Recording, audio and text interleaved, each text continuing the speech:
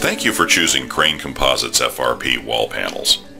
Because Crane Composites panels are durable and easy to clean, they will last a long time when installed correctly.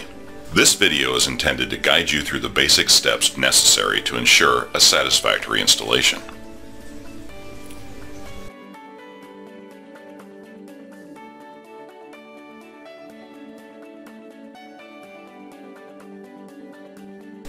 Before you begin your installation, please take the time to prepare your walls and panels and read the installation guide.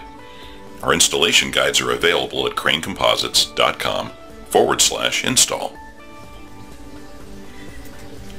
For your own safety, you need to wear safety glasses and mechanical gloves and a filter mask when cutting or drilling panels.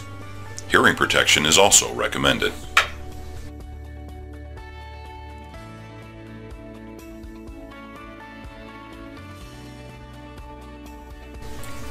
Needed supplies will vary depending on the wall substrate, adhesive choice, and seam treatment selection. Crane offers two types of adhesive: Crane Advanced Polymer for most installations and Crane Fast Grab for drywall and plywood installations. For more information on Crane adhesives and where to use adhesive, see Form 7657 at cranecomposites.com/resource center. After you select your adhesive based on your wall substrate, for example, a porous or a non-porous installation, you will choose your seam treatment option.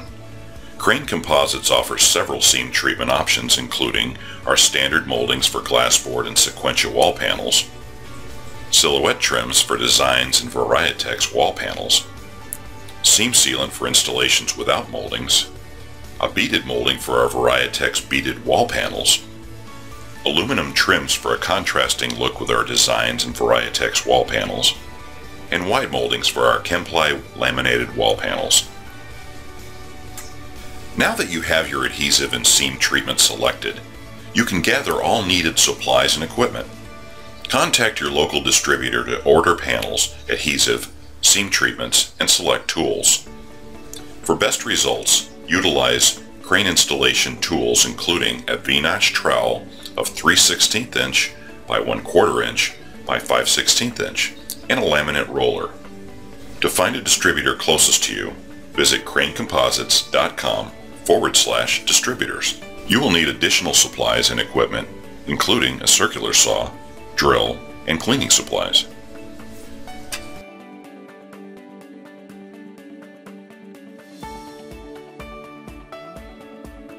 Before beginning the installation, the installer must verify that the environment of the job site meets or exceeds all requirements that are listed in the installation guide.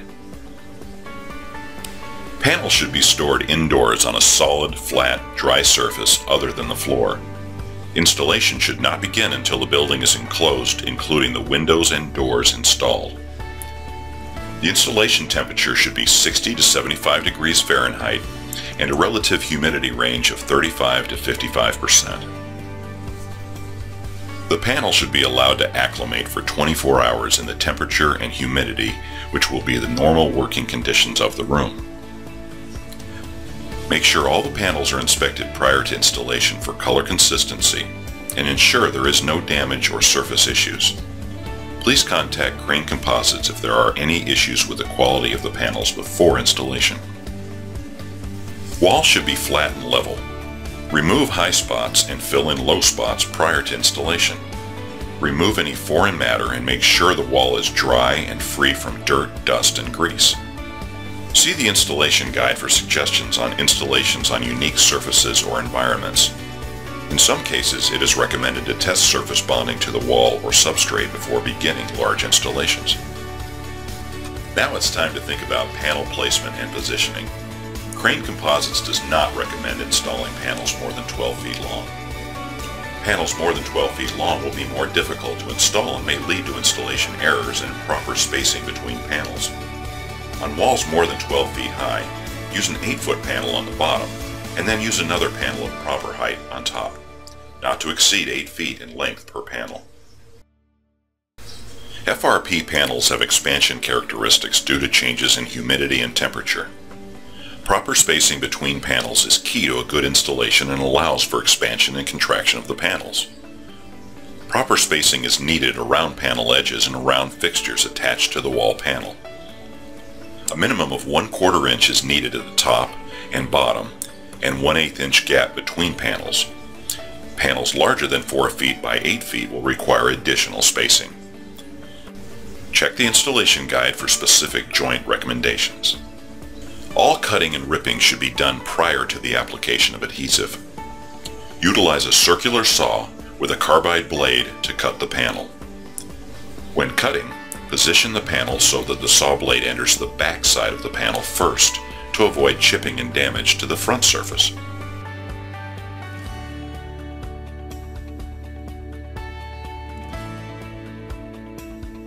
It is important to read the adhesive instructions prior to installation. Too little or too much adhesive is the primary installation error, which causes poor bonding to the substrate. Begin by spreading the adhesive evenly through the entire back of the panel. Spread the adhesive with a crane trowel by using a crosshatch pattern. Adhesive should extend to all edges of the panel.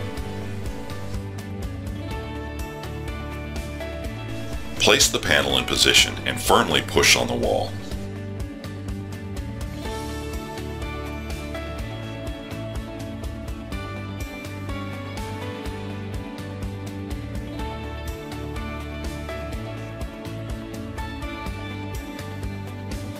Allow additional space at the bottom of the panel, and the bottom of the panel must not be locked in place because a flooring contractor will install a cove base later. Use a crane laminate roller to ensure all air pockets are removed between the panel and the wall to ensure a good bond between the panel and the wall. Apply even pressure beginning in the top corner adjacent to the previous panel to the opposite edge. Continue working down and across the panel. A team of installers should not work from top and bottom of the panel. This can create air pockets in the center of the panel. Adhesive residue may appear on the panels. Remove any adhesive residue upon completion of the job. When using crane fast grab adhesive, remove the adhesive with a non-abrasive cloth and warm water. When using crane advanced polymer adhesive, removal with mineral spirits or acetone is recommended. Cleanup should be done within 20 minutes after installation.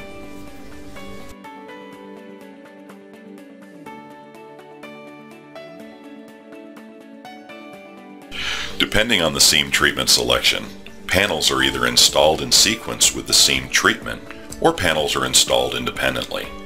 When using moldings, panels and moldings are installed in sequence. When using seam sealant, all panels are installed prior to the seam treatment. The installed panels need to be adhered at least 6 hours prior to applying the seam sealant. Crane moldings include an expansion control guide to assist with the expansion gap. Panels are inserted into the panel opening. Slide the next panel into the division bar.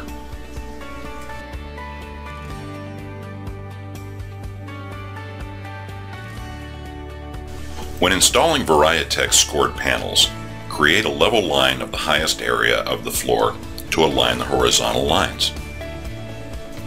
For installations without moldings, install all panels first and allow at least 6 hours cure time before applying the seam sealant. The seams need to be clean and free of any dirt or adhesive. It is easiest to remove debris with a sharp-edged screwdriver or flat blade prior to installing the seam sealant. Apply painter's tape on each side of the seam. The tape needs to be applied as close to the panel edge as possible without going over into the seam.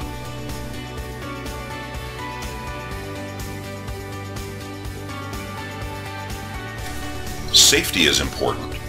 Wear glasses, gloves, and protective clothing. Sealant may stain clothes or walls or floors or the work area. Prepare the seam sealant by removing the plastic nut from the outlet end and the metal retaining clip. Load the cartridge into the dispensing gun, ensuring that the plungers are lined up properly. To ensure that the sealant is mixed and dispensed at the proper ratio, the plungers need to be level. Slowly advance the plungers until a small amount of material is equally dispensed. Then add the mixing tip and dispense a small bead of material. The seam sealant is now ready for use. The seam sealant has an approximate open time of 3 to 5 minutes. The sealant applied must be completed within 3 minutes of the initial purge through the mixing tip. Refer to the time chart for more information. New tips will need to be used if the sealant exceeds the open time of 3 to 5 minutes. All vertical seams should be processed first. The seams need to be completely filled. After the sealant is dispensed, smooth the sealant flush with the panel surface. Smoothing the sealant must occur within the open time of the sealant. Remove the painter's tape from the panels and remove any excess sealant on panels with a solvent-dampened rag. Inside corners are done similarly to the vertical seam. To smooth the sealant, use a radial finisher tool to round the corner joints. The room is now done and looks great. You can rest assured knowing it will continue to look great through years to come. If you have any questions or need additional support, please contact Crane Composites at 1-800-435-0080 or sales@cranecomposites.com.